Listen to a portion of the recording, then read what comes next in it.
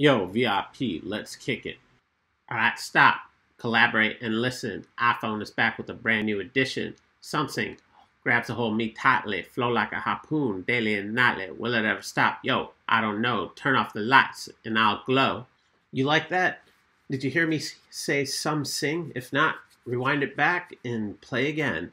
So the iPhone 12 strategy is not to buy the iPhone. You know why? Because it's iPhony. There are no specs compelling me to the brand. I mean, let's just look at no 120 hertz.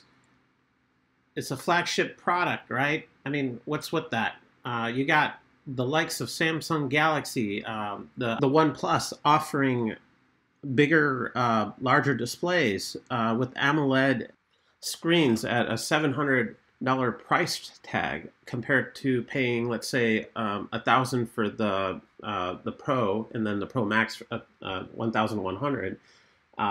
So there are other competitors out there that have closed in on the iPhone, and I think this time around skip the offering that they have and go for the iPhone 13 because they probably will have a better spec lineup next year.